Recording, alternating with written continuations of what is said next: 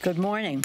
This is an abuse of power that the president is again trying to manipulate federal law enforcement to serve his political interest. And the president is what he is. He thinks he's above the law. He has no respect for the rule. But where are the Republicans to speak out on this blatant violation of the rule of law? AG Barr has deeply damaged the rule of law by withdrawing the DOJ sentencing recommendation, the act of interference, and Trump's retribution against lead attorney in the Stone case. Because I think every candidate in the race has had a positive influence on the race. American people must have confidence in our nation's system of impartial justice.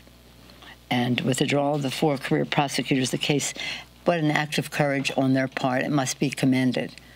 But the actions of the Justice Department. Justice Department has this, should have this aura of something so apolitical, so above the political fray, that people have confidence in the rule of law in our country. The Attorney General has stooped to such levels. From your perspective, when it comes to war powers, why does this not hem the president in? Well, it should be investigated. The leader in the Senate has called for an inspector general look into this. Our committee, the Judiciary Committee, as you know, has invited, and he has accepted, the Attorney General come before the Judiciary Committee, and that will be the end of March. I wish it were sooner, but he did accept the invitation, so we don't have to go another step there. About these old AUMFs, but those who are opposed to what's going on in the Senate today say that this, undercut. But this is not what America is about. It is so wrong.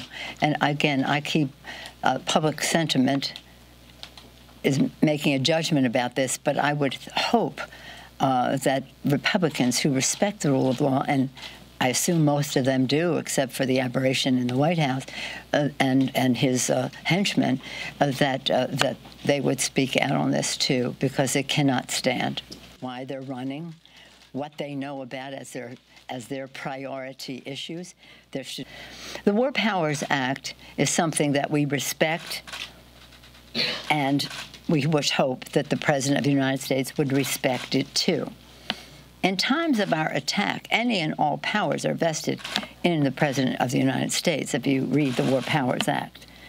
It triggers, I don't like that word, any and all powers on the part of the Commander-in-Chief. What we're saying is, in terms of other decisions that the President makes, that Congress has a role to play in that, according to the Constitution of the United States. Because I think every candidate in the race has had a positive influence. So I'm glad that it will have bipartisan support for recognizing Congress's role in all of this. And again, our first responsibility is to protect and defend.